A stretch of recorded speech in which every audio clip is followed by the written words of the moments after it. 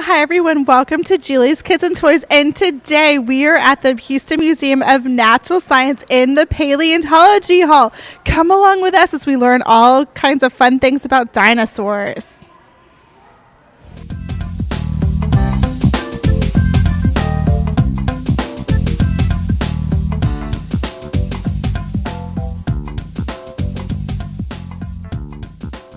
Wow, just look at this place. This is amazing. I am here in the Paleontology Hall at the Houston Museum of Natural Science, and I have Lisa with me. Hi, Lisa. Hi there. Now, Lisa, what do you do with the museum? I am a tour guide here at the Museum of Natural Science. I also work as a concierge, so it's just my job to interact with people and have fun all day long.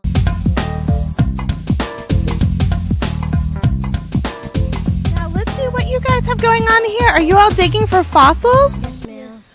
This is so cool. Now, this is a really neat product that you can get in the Museum of Natural Science gift shop. I never knew you had such cool things for kids here. We have so many amazing things here, and what's really amazing is that they're all based on science. I love that it's so educational. What we have here is by Crystal. It is the Dig Discover display. So you can actually purchase this at the museum, take it home, and have your very own fossil dig.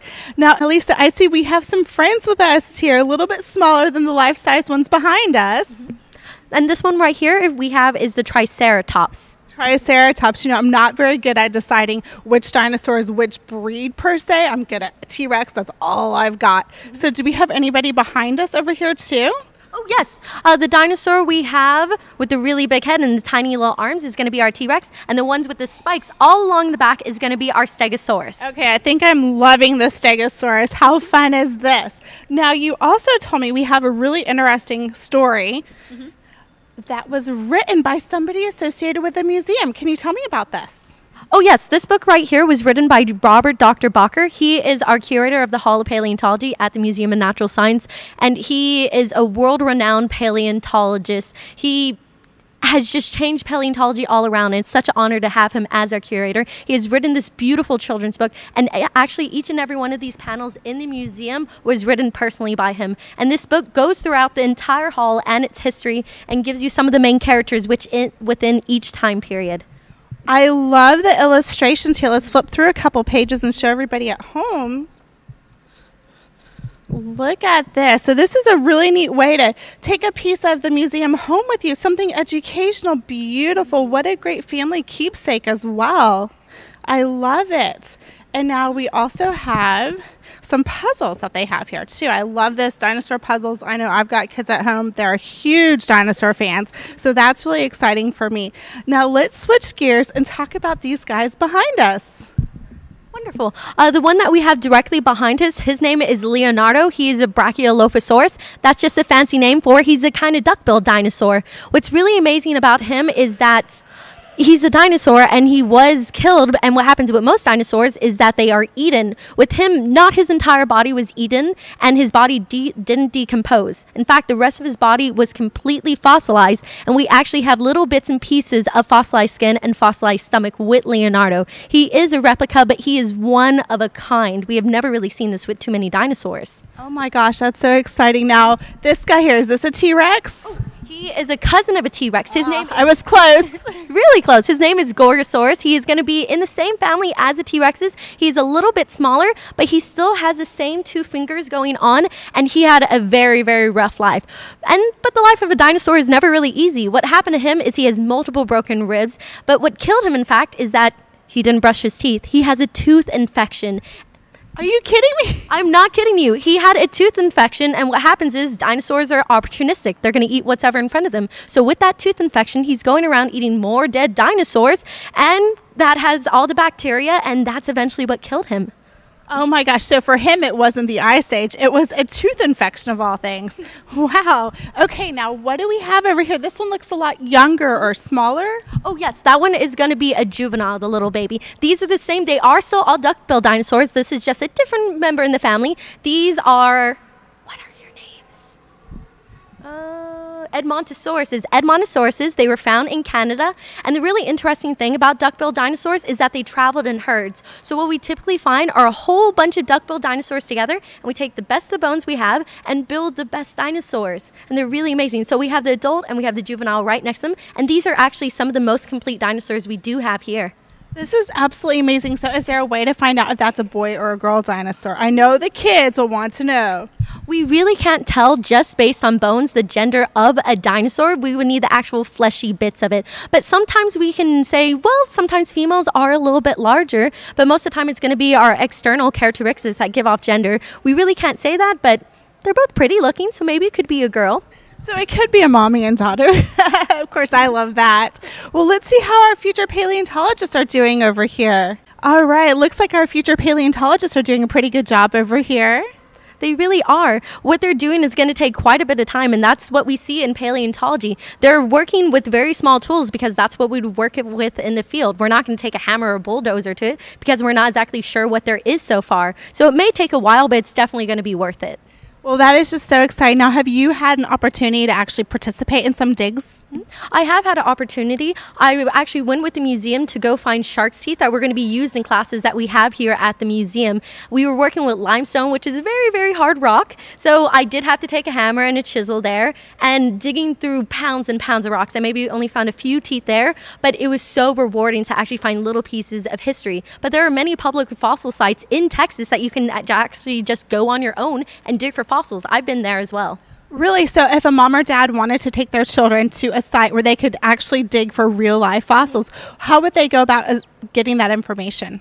I would actually just go online. The site that I know of, which is the most popular, is going to be Whiskey Bridge. It's pretty close to College Station, Bryan, Texas. The fossils are from the Eocene. So once the dinosaurs die off, at that site, you're going to find a whole bunch of shark's teeth, a whole bunch of seashells, and maybe a few fish vertebrae here and there. But the fact is, those fossils are going to be 55 million years old, and it's a public site, and you can just go on your own, pack a picnic, have fun over there. This is so exciting. Thank you for that tidbit. That is so great. So moms and dads, check out that great fossil site as well. All right, well, let's go see some other parts of the museum. Now, Lisa, you have a real treat for our kiddos here today. What do we have back here? From these guys right above us, the Edmontosauruses. And it's really amazing. So you can see the little imprints where scales would be on their skin. And this is once in a lifetime chance because typically in other places you don't even get to touch replicas because they are very special. But this is a chance for everybody to touch a dinosaur, and you can tell your friends at school that you touched a dinosaur. How cool is this, guys? What do you guys think? It's pretty cool. Okay, so what do you think about touching that real live dinosaur skin replica? I like it. You like it? What about you? It's pretty cool. Pretty cool. What about you? How's it feel? I think it's awesome because I'm touching a real life dinosaur. So, yeah. Does it feel a little bumpy, guys? Yes. Yes, ma'am.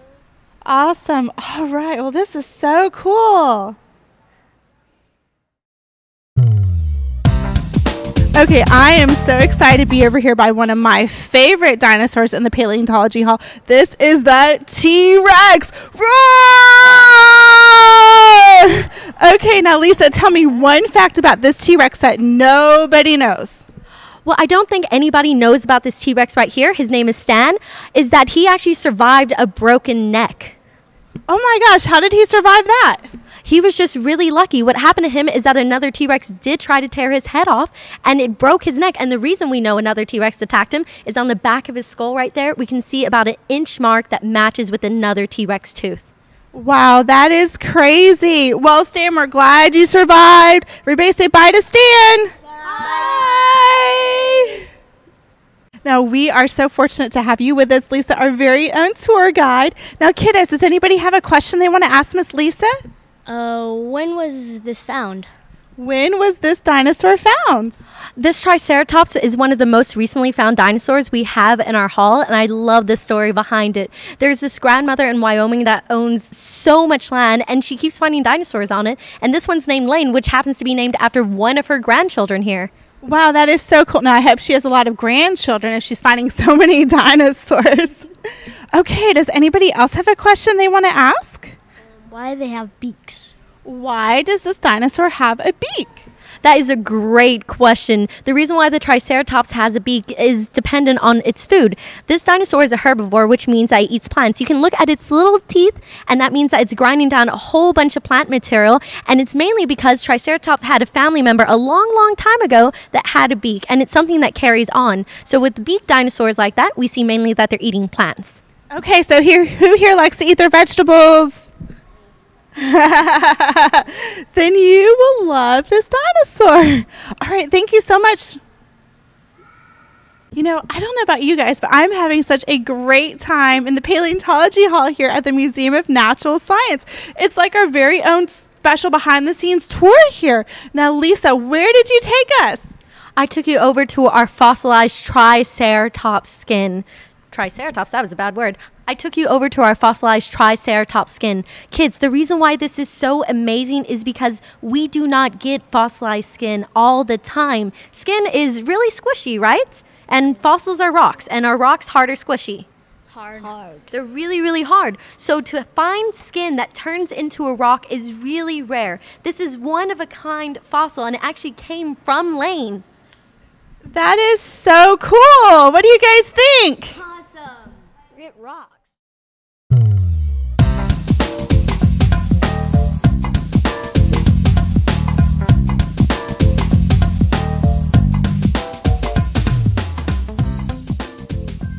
Lisa, I'm really excited about where we are now. Can you tell our viewers? Of course, right now we're in our human anthropology section, and this hall is amazing for the evolution of hunting. The guy we have right behind us now is actually trying to hunt this woolly mammoth, and he's holding a stick called an atlatl. It means spear throw, and he does have a spear in it. However, it's not the best in this close situation. He doesn't look like he's going to be very successful.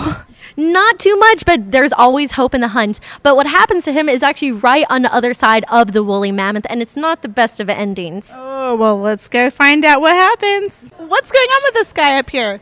What's happening with this guy up here is that he has really bad luck. He's actually the same guy on the other end who's hunting a little bit too close to his prey, and he got thrown up in the air. We call him Rodeo Man because his injuries are very similar to rodeo riders. Oh, my goodness. I hope he lands in a bush or a tree or something soft. I really hope so. I'm not sure if he's that lucky, but there are other ways to hunt, though, like the guy right over there behind us. Ooh, let's go take a look.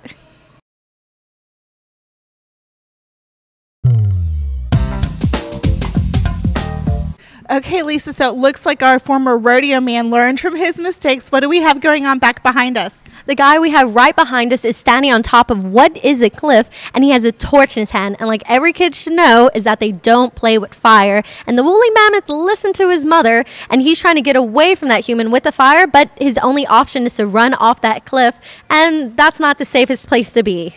So just that little torch with fire is enough to make a woolly mammoth run off a cliff and give Rodeo Man some dinner. I would really have to say so, and maybe he has some of his buddies right behind him who are really loud and scary. If somebody was trying to come out with me with a torch and they were a small little kid, I would run off a cliff maybe for safety. Oh, no.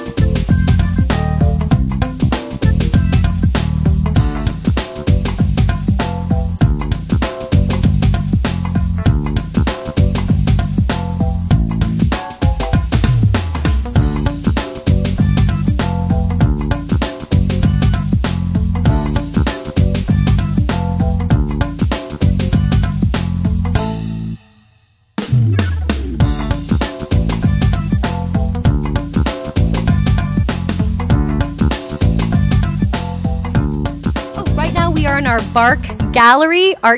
We try to be clever that way. But right now what we're looking at is petrified wood. It used to be a real life tree, but now it's been turned into a fossil, which are just rocks, and it's really beautiful and amazing. This is the largest piece that we have in here, but every single one of these pieces of woods are individual, and we actually have the whole pieces that look just like normal logs of trees, and you really don't know what you're looking at until you cut into it. This is amazing. So can the kids touch these? Oh yes, they can touch it. Wow, they're so smooth too. Petrified wood is really amazing, and the reason why it's so smooth is because there's a giant diamond tip saw that comes down and cuts it. This is actually about the same hardness as a granite countertop. Wow, you're right. It does feel very hard. And this would make a really beautiful coffee table, I think. Oh my gosh, or a dining room table? Oh, gorgeous.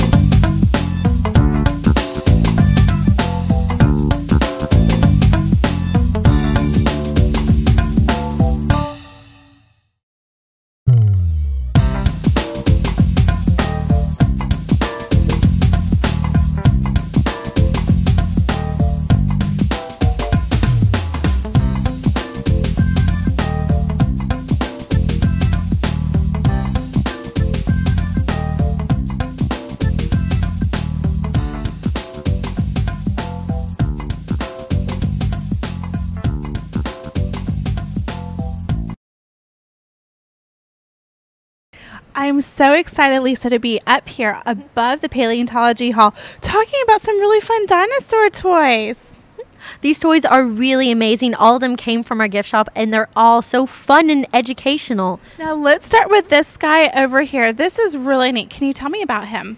This one is a part of our Adopted Dinosaur series. When you adopt one of these dinosaurs, you can name them yourselves and put its name on the little card there, and all the proceeds go to the museum. You get to own a little piece of the museum and take it home with you. I love this. So they get a little adoption certificate. They get a cute little dinosaur. And over here we've got these little dinosaur gliders. So we've got 2 dinosaur gliders that come with it. I love this. I think it makes such a great present, even a holiday present or a birthday present for a child. Oh, present for anyone. Now over here we've got the dinosaurs. Okay, you know I only know T-Rex. So here's our T-Rex. Who else do we have? Right here we have our Triceratops again. This one right here is our Stegosaurus, and this is a very, very popular Brachiosaurus, a long-necked dinosaur. I love it. So all of these can be purchased in the museum gift shop as well. And I have to say, when I was in your gift shop the other day, this guy over here really caught my eye. He is a 4D Vision Tyrannosaurus Rex model. And what I loved about him is that you can actually see all of his organs, his body parts, take him apart, look inside, and put him back together. It's very important to remember that these fossils were actually once living animals. So having this reminds you, whoa, this was once a living animal, because animals are still around today, and it's important to remember that they're always going to be around no matter how different they do look. Exactly. It's just such a neat toy. And behind us, we've just got to get a shot of what we have behind us. This is amazing. I don't know if y'all can see it at home, but we are looking down on top of some of these dinosaurs. Absolutely amazing. Our overlook is one of my favorite places to send people before they actually enter the hall, to understand that we are shoving about 4.5 billion years of history in the size of a football field. It's amazing that we are able to put this much time and history in a single space. Now, I heard that this Paleontology Hall is the largest in the nation. Is that true? It is. It's the largest in our country, and it's the second largest in the world. I do believe the first largest is in Europe. I'm not exactly sure. You know, everything's bigger in Texas, right? Most certainly. We do try our best here. Now, how many dinosaurs do we have on display here at the museum? Oh gosh, how many do we have? Now, all of these creatures here aren't dinosaurs. The dinosaurs we do have are going to be the Allosaurus, Stegosaurus, 3, 4, 5, 6, 7, 8, 9, 10, 11, 12. We have about 12 to 13 dinosaurs, and a few of them are going to be the same species, but no one dinosaur is the same. This is amazing. Now, I read somewhere that your T-Rex, the way his hands are constructed and his feet are constructed, was some of the most intricate revitalization of a fossil. Can you tell me about that? Yes. Now, when we're looking for bones, sometimes we're only hoping to find a few pieces. Sometimes only a few pieces of bone defines an entire species. Now, with our T-Rex, Y-Rex over there, he has some of the best hands and best feet that have ever been found. And with T-Rex fingers, normally they only have 2 fingers. What happens with him? He actually has a 3rd digit that is still there. The best T-Rex hands that have ever been found. Ever been found globally? Well, some of the best that I have ever seen, and quite a few people would argue the same. That is amazing. Well, we are just so blessed and privileged to have such a wonderful museum, wonderful paleontology hall here at the Houston Museum of Natural Science. Moms, dads, I encourage you, come on out, bring your kids, and we will be giving away a special family 4-pack of tickets so you can bring your kiddos out to the museum and experience it for yourself. Thanks so much for joining us, Lisa. Thank you so much. I had so much fun with you guys today. And thanks so much, kiddos. Bye. Bye. Now, Diego, what did you think about our special tour at the Houston Museum of Natural Science today? I think it was awesome. It was the best tour I've ever had. That's awesome. Now, is this your favorite dinosaur from the tour? Yeah. Now, do you remember what kind of dino this was? Triceratops. Way to go! Good job. So did you have fun on our tour today? Yes, ma'am. So what was your favorite part? The skin. When we got to touch the skin? That was so cool. Yes, it was. Awesome. Well, I'm so glad you were able to come out and hang out with us today at the museum. Good job. I am here with the beautiful Denise. Denise, did you have fun on our tour today? Yes. Now, what dinosaur do you have? T-Rex. T-Rex. Now, what noise does a T-Rex make? Roar! Way to go. Lisa, I had an absolute blast coming out here to the museum today. Thank you so much for showing us around. Oh my gosh, thank you so much for wanting to hang out with me. I love giving tours here at the museum, and I invite every single family and every single person to come to the museum. And if you do want to hang out with a tour guide like me, they're called Discovery Guided Tours. They are public, $5 when you walk in, but you can always book a tour ahead of time, and you can go to our website, hmns.org, or just give us a call. Awesome. So you heard that. Go to the website, book a tour, and ask for Lisa. She's awesome. Bye. We had so much fun at the Houston Museum of Natural Science today. Let me hear you roar. Roar!